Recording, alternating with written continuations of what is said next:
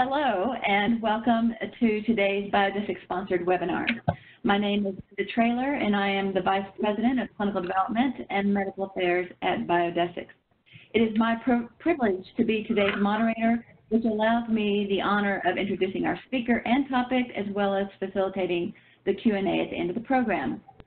Before we get started, a few housekeeping items. Let's see.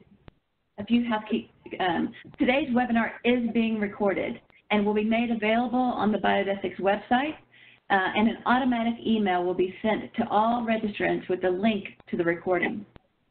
As attendees, you are in listen-only mode, so to ask questions, please type your questions in the chat box and I will collate at the end of the program and read your questions to the speaker.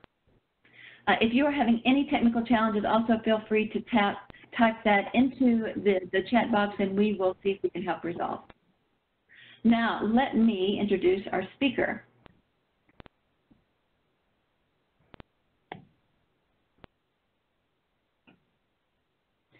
So our speaker today is Dr. Wallace Akerley, who is a professor of medicine in the Division of Oncology at the University of Utah.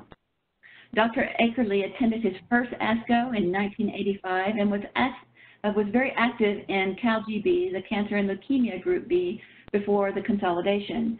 He became the Chief of Medical Oncology and Professor of Medicine at Boston University before moving in 2002 to Utah, where Dr. Akerley joined the Huntsman Cancer Institute at the University of Utah as the Director of Thoracic Oncology.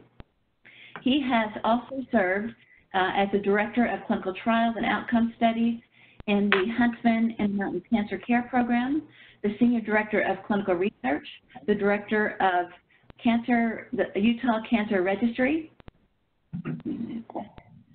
and the Senior Director of Community Oncology Research. You certainly get a sense of his passion for clinical research in those titles. Presently, he is Chair of the PRMC, which is a Scientific Review Committee, Director of the Lung Cancer Disease Center, and a member of NCCN's Non-Small Cell Lung Cancer Panel and Steering Committee.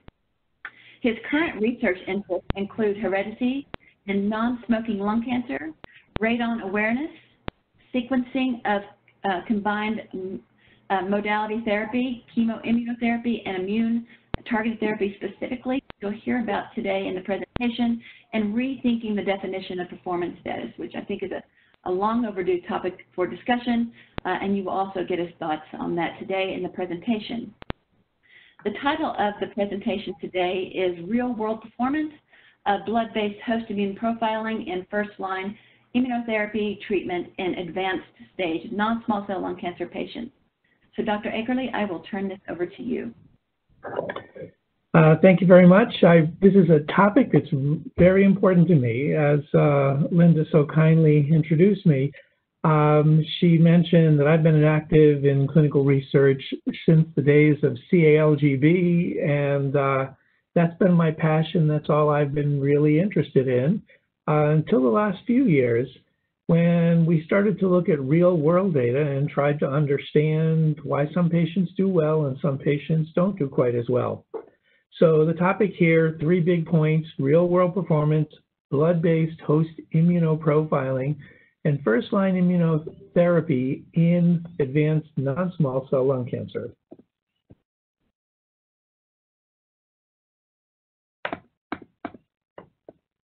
And the slides aren't jumping the way, but my keyboard's not working, but I have a pen and that will work. So disclosures are listed here. I have a number of clinical research studies ongoing. So where are we in this world? The complexity of managing cancer is just so overwhelming. These are questions that the patient might ask. Do I have cancer? What's my prognosis? What will you treat me with? When can I start? And is it working? Well, those are the things the patient's asking us, but truthfully, we're asking the patient, we're asking ourselves the answers to these questions also. How do we do this? Well, the way we do this at this point is diagnosis and staging. And well, even with diagnosis and staging, you end up with a bell-shaped curve, and some people are going to do really well, and some people are going to do really poorly. And why is that? Well, it turns out that bell-shaped curve isn't always just one bell-shaped curve. it's typically a group of bell-shaped curves, as you see on the top. And typically a group of bell-shaped curves. Just a few years ago, we talked about non-small cell lung cancer, where we just focused on it wasn't small cell. It was a group of small cells, but it was immune profile that we now understand. There were KRASs and EGFRs and ALKs mixed in there. If you can molecularly quantify those, you can come up with a more homogeneous population of patients. There's just heterogeneity and we don't understand it. And there are patients with good performance status or brain mets or something else. So how do we get a more tightly defined population of patients to better be able to prognosticate or predict the future? Well, biomarkers are the answer, and the biomarkers typically fall into two groups.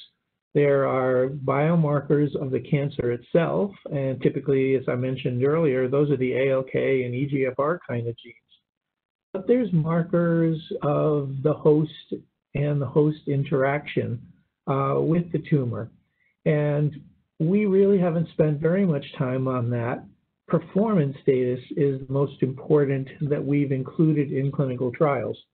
So the host, as I said, performance status, it is the basis of all clinical trials.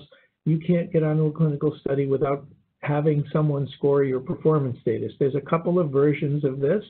Karnofsky set this off in the 1940s, but the WHO and ECOG are the most commonly used now, and they're listed on the side. They fall into two groups. They are patients reporting symptoms, and their symptoms describe their activity and the amount of time that they spend in bed. When one participates in a clinical study, only those patients who have typically a 0 or a 1 are allowed to participate in clinical studies. If you have a performance status 2, you weren't allowed to participate in any of the immune clinical studies. So definitions here, 0 is fully active, 1 has some restriction in physical activity, but you carry out light housework and you can do most of the things, including office work. A 2 is the patient is ambulatory and capable of self-care, but unable to carry out work, and they are out of bed more than 50% of the day. The distinction between 3, a defining point of who shouldn't even be treated, is you're in bed more than 50% of the day. So again, in the real world, just to hit this point, for immunotherapy, 0-1 is allowed to participate in immunotherapy. However, real world, we take patients anywhere from PS 0 to 3. So here's a comparison of real world versus clinical trials. In the real world, we just said, we take performance status 0, 1, 2, 3. In a clinical trial, immunotherapy took only a 0 or a 1. Comorbid disease, in the real world, you got to take care of everybody. Comorbid disease, gee, if you have sickness of coronary disease or some other infection, you can't even be considered for a clinical trial. If in the real world, if a patient is in crisis, they've got an effusion that's overwhelming or a site of disease like meninges, those patients cannot participate in the clinical study. If they're short of breath or have a recent PE, they can't participate. You have to be clinically stable to participate in a clinical study. If you're having rapid tumor growth and the doc is worried you need to be treated tomorrow, in a clinical trial, that just wouldn't be allowed to happen. Sometimes it can take up to a month and even 6 weeks to get on a clinical trial, depending on the complication of the eligibility and waiting periods and washout times. And then lastly, in the real world, you got to deal with the natural history of the cancer. In clinical trials, you are selecting for patients who have an aberrant history. Right, a lung cancer patient typically is going to be short of breath. Some studies don't allow patients to be on oxygen. Blood work is going to be near normal, but the very definition of clinical cancer says you will have liver mets and bone mets, etc., and these metastases will give you abnormal blood tests.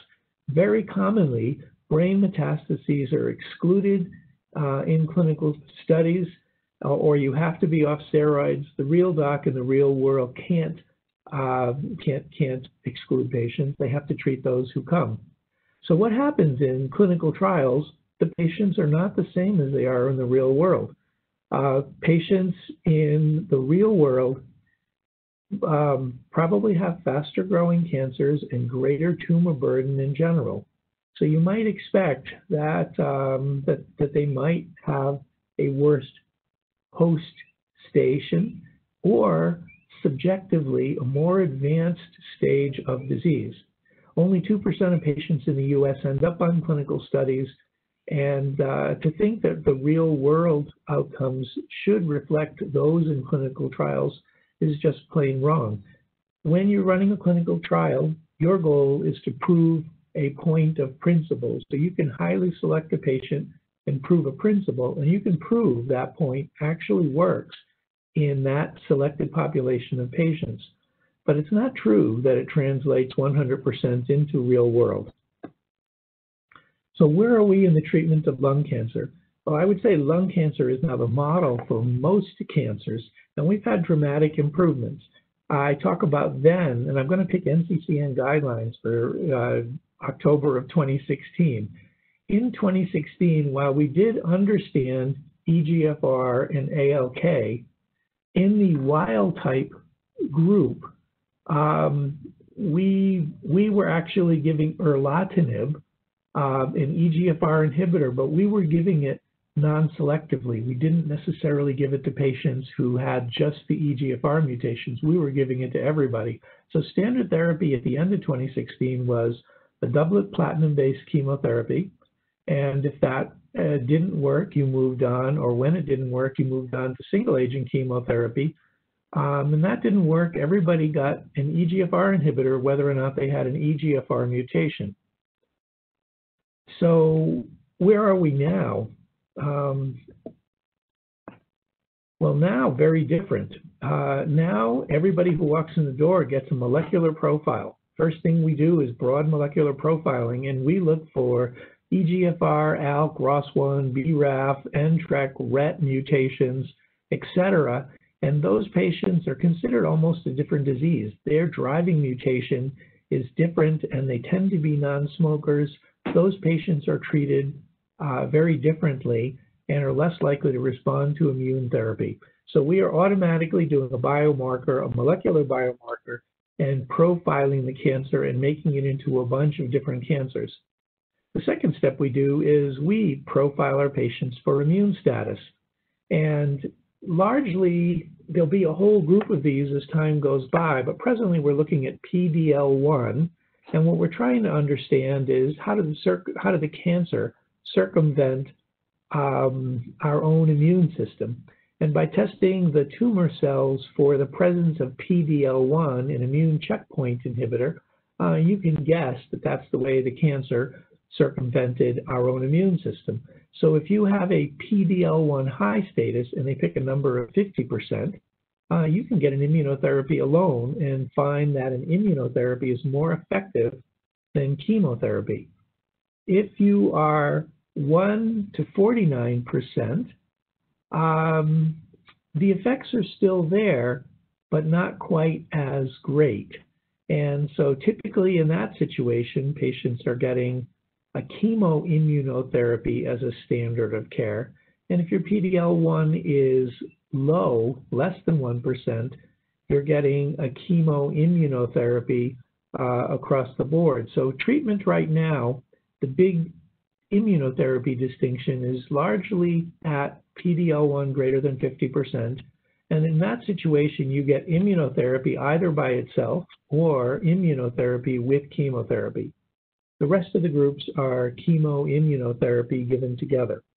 So with that, you can see that immunotherapy is part of every first-line standard treatment in non-small cell lung cancer.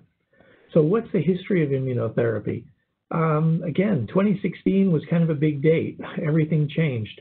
Nivolumab was approved for squamous cancer first as a second-line therapy And then Nivo was approved for non-squamous cell. Shortly, and these left in black are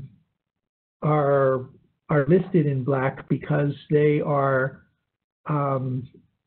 they're approved for all situations. Those below the line, pembrolizumab was approved for second line, but rather than being unselected, pembrolizumab said, we don't want to do it unless we see some evidence of a biomarker being present at greater than 1%. As time passed by, pembrolizumab at greater than 50% demonstrated that it was superior to chemotherapy, and this was the first one to jump into first-line therapy. Chemoimmuno was approved in 2018, and since then, a second chemoimmunotherapy trial has been developed, the 4-drug combination of atezo and bevacizumab. Durvalumab got approved for stage 3 disease. And then on top of that, we've even moved on to other chemoimmunotherapies up front, and just recently, nivolumab and ipilimumab, a dual immunotherapy, no chemotherapy, was also approved. So the point is, again, just like in the last slide, immunotherapy is all over the world, and it's made its approvals by demonstrating in clinical trials in selected patients that it is effective. The two studies that demonstrate in clinical trials the marked effectiveness of this are the Keynote 042. This was for first-line non-small cell when your PD-L1 marker on the tumor was greater than 50%. And this study shows pembrolizumab in blue with a 20-month median overall survival, and chemotherapy, which was in red at 12 months median overall survival. So a hazard ratio of 0.69, pretty big improvement. Chemotherapy was inferior to a immunotherapy or an immune checkpoint inhibitor in a select population of patients.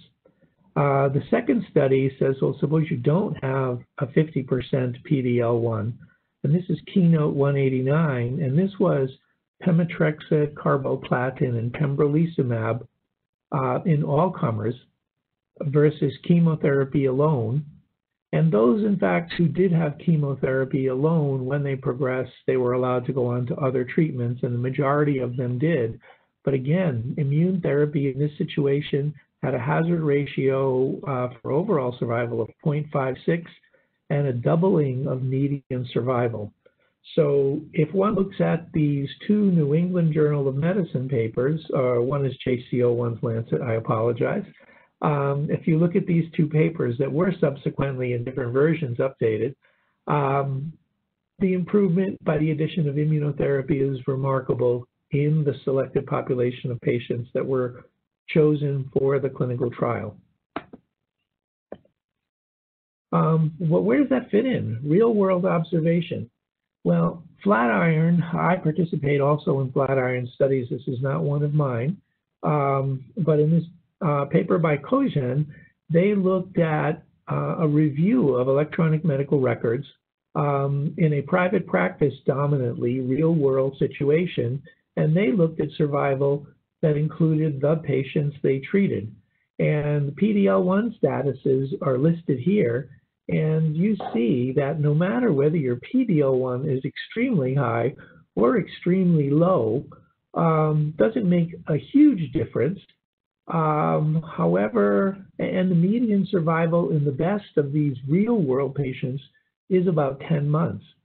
And we just got through saying, you can see here on the right, that chemoimmunotherapy approached 20 months, and immunotherapy alone was in the is in the 20-month range. And so this real-world demonstration of immunotherapy doesn't match what happens in a clinical trial. So it's important to understand why these differences happen. We don't necessarily live in the clinical trial world. Our job is to go and treat real patients. So we'll introduce the host immune classifier here, and that's the subject of the ASCO presentation. The host immune classifier is a blood-based test that measures chronic inflammation in the blood. And we classify it as either hot or cold. And we believe that a cold or chronic inflammation in the blood leads for a cold tumor microenvironment that is largely reflective of immune suppressors, Tregs, myeloid-derived stem cells, and M2 macrophage status, versus those who don't have chronic immune classifier, who are hot or don't have these immune suppressive proteins. Their microenvironments have an immune ability to have the appropriate cells there that do not have a suppressive environment, and immune checkpoints can work. So host immune classifier as hot is the normal patient that we see, and a host immune classifier as cold has chronic inflammation and in theory shouldn't work as well in immune therapy. And in fact, we have data that shows that it doesn't work as well in any situation, that there is a prognostic element to the host immune classifier.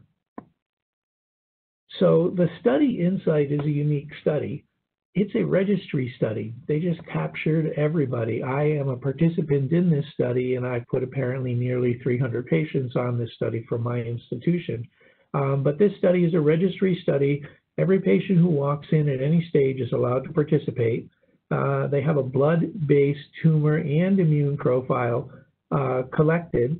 It didn't include patients with EGFR mutations. But as a registry, all this data is collected prospectively. One can go back and use and examine it both forward and backward.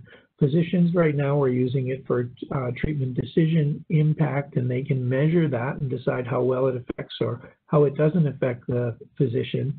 We can look at patient outcomes, and that's what we'll be talking about. They're looking at longitudinal testing, and it's a great opportunity to look at the utility of next generation proteomic testing going forward. So with this registry, they collected data and had an interim analysis, and they presented the data just at ASCO last weekend. And this data included 3,258 patients. 1975 have enough data to have 1-year follow-up, and therefore you can actually do survival analysis. 1446 had advanced stage non-small cell lung cancer. So the majority of these patients have metastatic disease. 877 had first-line therapy, were entered as first-line treatment. 587 entered as second or greater line therapy. So the subject of the topic we're talking about for immune therapy is the 877 patients who received first-line immunotherapy. Of those, 284 received an immune checkpoint inhibitor alone or in combination, and 392 had platinum-based chemotherapy. And that 877 is the subject we'll be looking at through the rest of this. So patient demographics of these 877 patients, they're pretty much what you'd expect. The age is 68, slightly more males than females. Smoking status, you know that most patients who were smokers have quit in the US. There was only 11% never smokers, and current smokers included 40% of the patients. Histology is dominated by adenocarcinoma. Squamous comes in a little bit lower. The disease stage between the wet 3B, old school, versus discrete metastasis is 90 to 10. And and the usual presentation of bone mets 20%, brain mets 20%. Performance status is something that I just like to call out. What is the performance status of patients in the real world? Well, the patients who participated in the study in first-line therapy, so 25 and 50%, 75% of the patients, in fact, had performance status 0 of 1, would have likely been allowed to participate in an immune therapy. Performance status 2 was 21% and PS3 was 4%. So a full quarter of the patients, by performance status alone, without all of the other eligibility criteria we described earlier, would not have been allowed. So the big difference right off the bat between real world and approved pharma-based national studies is a quarter of the patients in the real world couldn't have made it on performance status alone, not to mention any of the other criteria. Histologies here, 70% adenocarcinoma that we mentioned before, 20% squame, and another 12% of not otherwise specified. The treatment regimens are listed here. So immune checkpoint inhibitor monotherapy, 117 patients. Immune ICI combination, 167. And platinum-based chemotherapy, 400. So that's the group that we will be looking at, and we can draw inferences from that data. So right off the bat, how did the two groups survive? Platinum-based chemotherapy is the black curve, and immunotherapy, regardless of how it was given, is the gray curve. And if you look at these, the darn curves cross halfway through. The addition of immunotherapy used in first-line real-world patients who participated in this study didn't show an improvement in survival. Statistically was not significant. So that's the first point. Real-world patients with immune therapy haven't had quite as much benefit as one might have expected. Survivals in this group were still pretty good. It was 12 months, you can see here on the right. It was in the INSIGHT registry study, it was 12 months versus 14 at the highest level. But that's chemotherapy versus immunotherapy. Clinical characteristics now. So right off the bat, immunotherapy hasn't made a huge difference. If we look at these patients, can we go one step further? And we said, can we classify them by this immune classifier? So we will look at those who are hot and those who are cold. We said those who are cold are those who have chronic inflammatory protein circulating in the blood. And in age, really no difference. In gender, there was a slight additional number of patients who were cold, who were male. Histology, statistically significant, but in the bigger picture, there was squame seems to be the one who was cold, but again, it's not an all or none thing by any means. Stage between 3B and 4 didn't make a difference, and by performance status, the p-value 0.07. So there was no major difference. But if you look at the subgroups, PS zeros, there was almost 20% of PS zeros, these super healthy patients who had a cold HIC, or an PS1, 30% had it. PS2, still patients that would be treating, fully 36% and 37% with PS3. So these, a cold immune classifier shows up in all performance status, and performance status here does not correlate with your host immune classifier. Treatments here, there were subtle differences, and that's to be expected because the physicians were actually making picks, but largely based on PD-L1. So what happens when you look at this host immune classifier in first-line therapy? In platinum-based therapy, you see that the HOTS did much better than the colds, and I think my cursor is showing that. So even though immunotherapy didn't make a big difference, when we look at chemotherapy alone, the host immune classifier picked out patients who did remarkably well, a hazard ratio of 0.56, kind of 7 months versus 15 months, a full doubling. So that's the prognostic element of this. If you look at all immune checkpoint inhibitors, again, a remarkable difference. If you had a poor or a cold status, if you had a cold status, your median survival was under 6 months. If you had a warm status, it was not reached. And so the immune classifier gives you a hazard ratio of 0.38. So the lower, the more important, and it says that this can pick out the patients who are going to do poorly when they receive immune therapy or chemotherapy. But the difference between the two, it picks out the patients who are going to do worse in the immune checkpoint inhibitor treatment or immunotherapy with greater distinction than it does in a chemo world. Well, how about the types of immunotherapy that you're receiving? So if you receive immunotherapy monotherapy, these would be the patients who are PD-L1 greater than 50%, huge difference. It says that if you are cold, the blue line, these patients live 3 months. The immunopembrolizumab first-line therapy didn't do anything. Those who were had an immune classifier as hot, they did well. They're beyond 1.5 years for median survivals. On the other hand, if you received chemoimmunotherapy, the same distinction was seen, but to a somewhat lesser degree.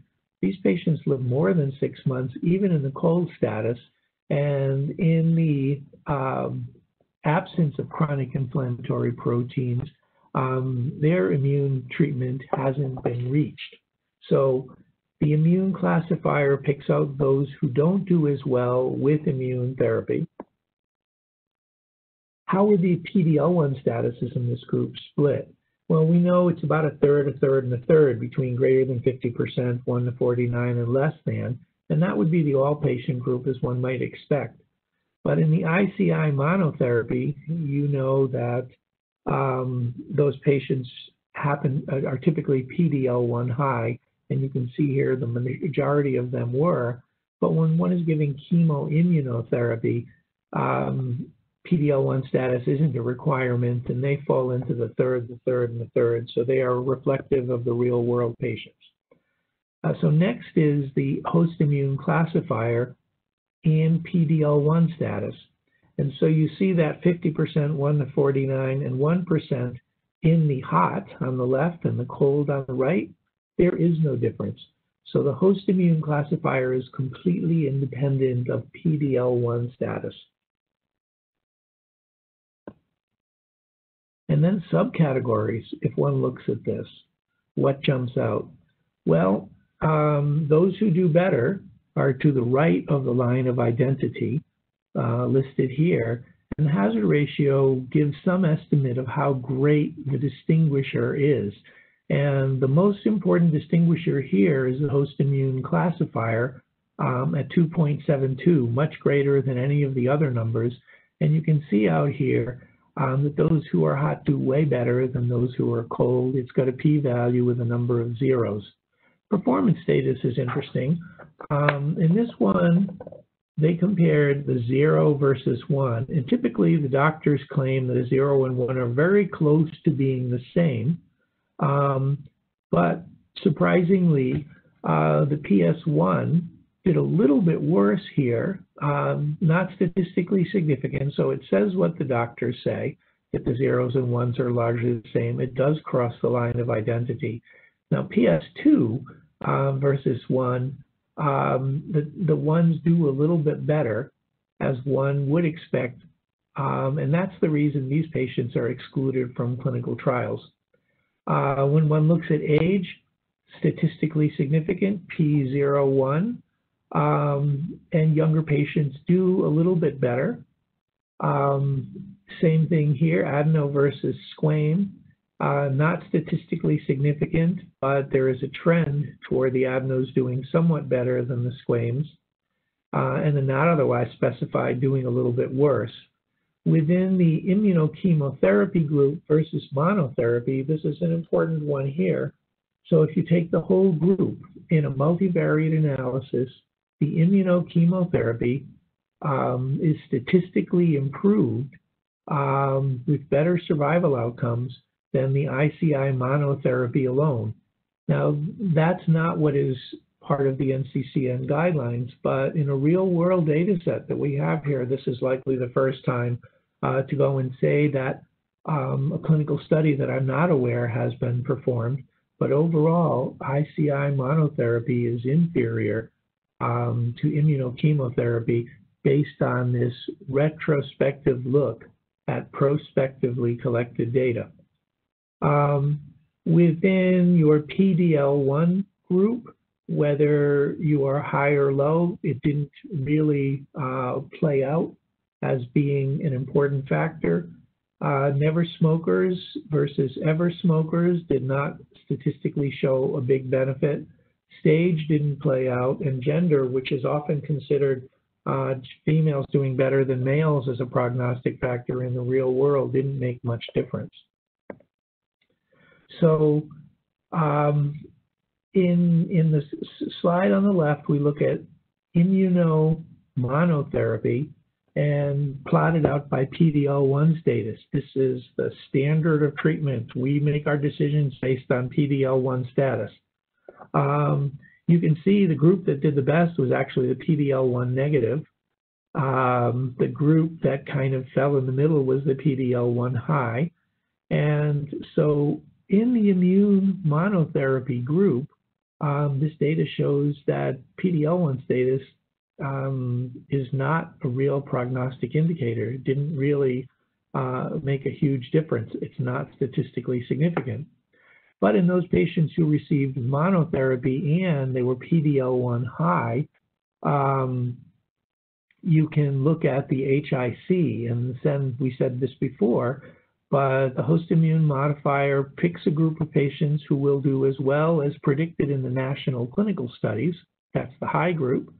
And it looks at a real world population that are going to do awfully, those cold, and they don't behave like those patients who are participating in the national clinical trials. So real world data is different. Same thing here for those who get immunochemotherapy. We look at PDL1 status here, and you can see that the PDL1 high group there does do somewhat better, but it's not as big a prognostic indicator as one would think. There's substantial overlap, and so PDL1 is not the biomarker that we would like to think. If you look at the PDL1 high chemotherapy and then break it down by the host immune classifier, statistically very different, hazard ratio of 0.6, and there is a trend towards an improvement, but clearly that trend says the cold patients don't do as well. So if you take these two charts and put them together, so this is PDL1 high patients who got monotherapy, and you classify them by HIC, hot or cold. The same thing, PDL1 high patients, you classify them by hot or cold. The hots do well in the PDL1 setting, but the colds do less than 3 months if you get monotherapy, and it looks like you'll likely exceed 6 months if you get chemoimmunotherapy. And so I look at that and say, I'll take a doubling of survival anytime, but it strikes me that PDL1 cold, a PDL1 high, but an HIC cold that patient doesn't do well, and this is clearly a host immune classifier that shows who won't do well with these treatments. So conclusions, number one,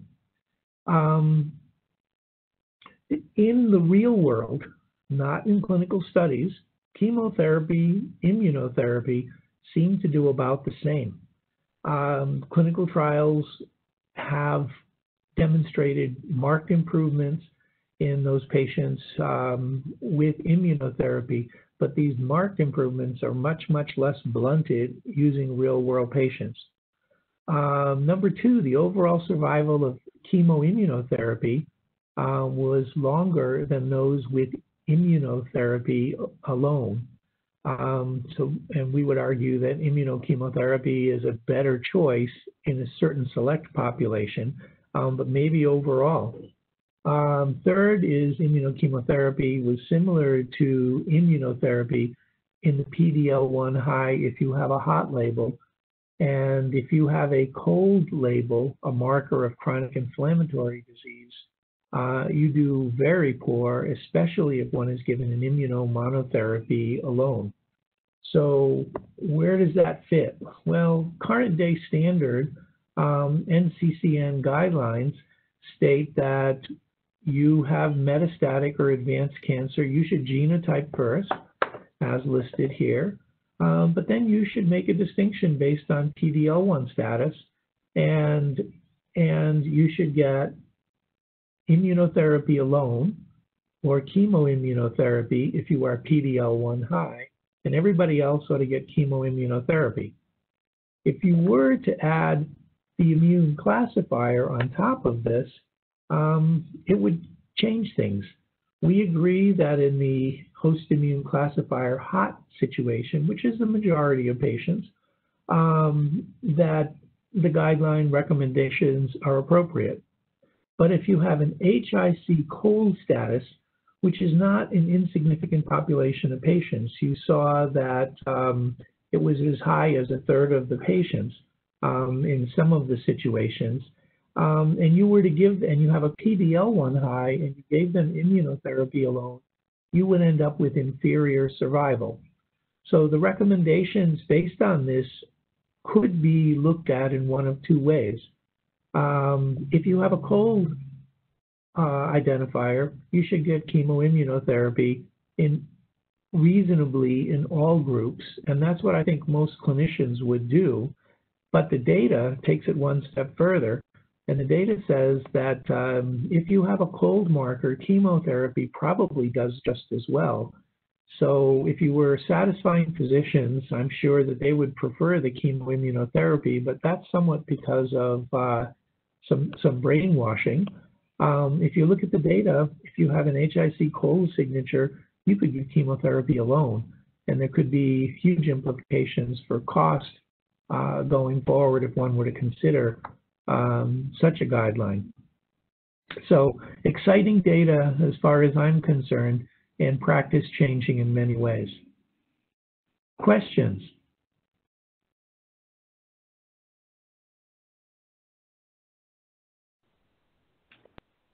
So thank you, Dr. Akerley, for the really great presentation. And we are starting to have some questions come through the chat box. Let's get started with the first question. What does the host immune classifier measure? So don't know all the answers to that.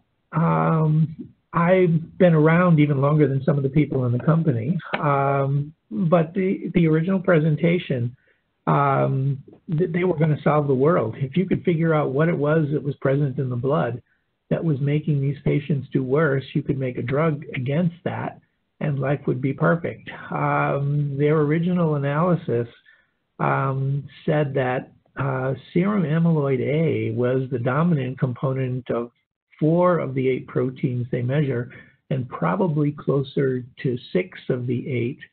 And Linda informed me this morning that some of these look at complement also.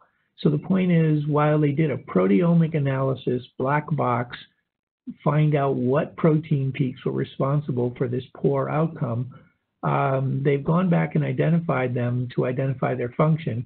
And all of those that they're able to identify fall into an inflammatory pattern or a wound healing type of or complement-based pattern, but they're all evidence of chronic inflammation.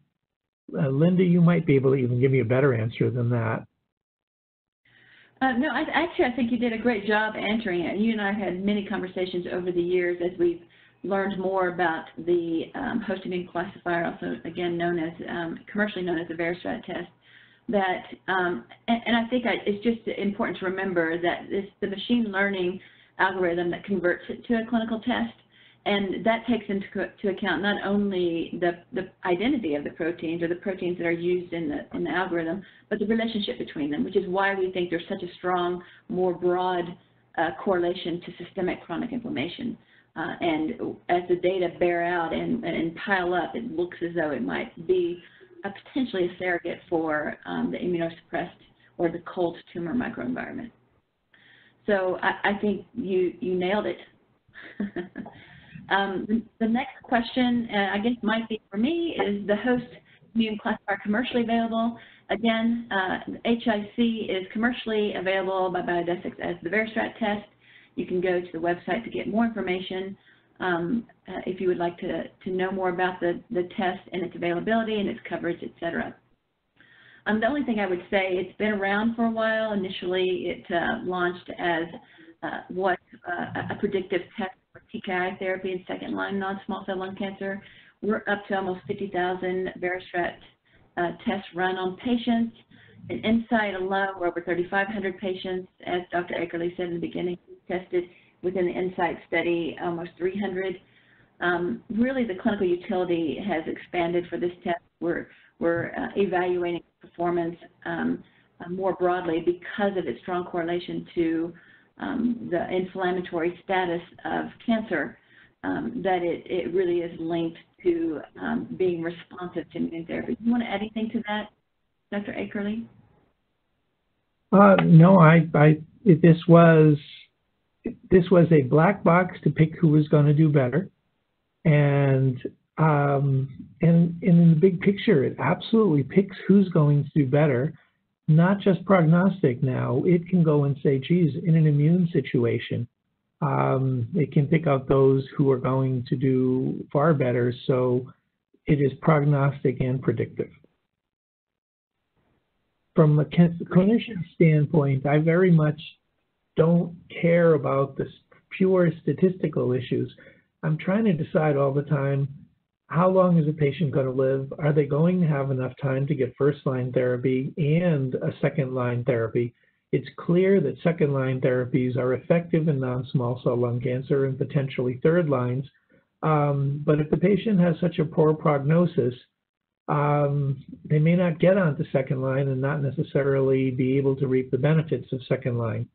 So it changes my practice significantly. Potential clinical trials could spin off this to argue that if you do have a poor prognostic signature and aren't going to do as well, might you consider potentially a more early evaluation of the effectiveness of the treatment you're using and consider switching over earlier. Great, and I think that your last slide and your summary just now may have answered this question, but I'll go ahead and pose it just in case you want to add anything to that. And how do you envision the test being used in clinical practice? I think it should be presented to NCCN for guideline purposes. I personally will no longer treat a PD-L1 high patient who has a cold signature. I will no longer treat that patient with immunotherapy alone. So that is a practice-changing statement for me right off the bat. And this does pick out a group of patients who don't do as well.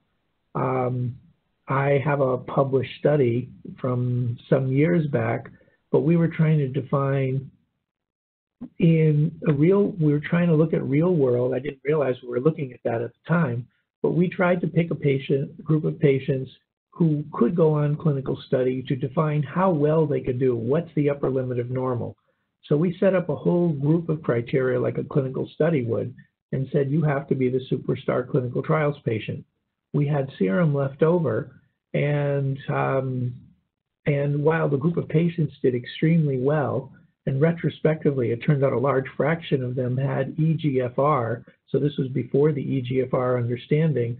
The HIC classifier, although we said they were super performance status, super everything, it picked out a group of patients it said would do poorly, and in fact, they did do poorly. So I think it's important to know who will do well and who will do poorly, and this makes a big difference. Absolutely. Well, I believe that is all of the questions that we have for you today. Again, we really sincerely appreciate you giving an overview of the INSIGHT data, focusing specifically, looks like, sorry, we do have another question that just popped up. Would the ICIs help and add more benefits to metastatic patients based on this data set? Yeah, so if based on this data set, it says that there's a group who's going to do well with immune therapy and a group that's not going to do well with immune therapy. If you were to give the patient the right treatment, you're going to do better overall in the long run. If you are to give the patient the wrong treatment, you're not likely to benefit the patient, but you will add toxicity. So this has a way of improving efficacy by picking the right group of patients who will benefit, and a way of decreasing toxicity by limiting therapy in those patients who aren't going to benefit. All right, and that looks like the last question. So again, I want to thank you for your great presentation today of the INSIGHT interim analysis of the advanced stage patients receiving frontline immunotherapy and combination therapy. I think we learned a lot about how additional biomarkers are clearly needed, and immune status plays a key role in treatment selection.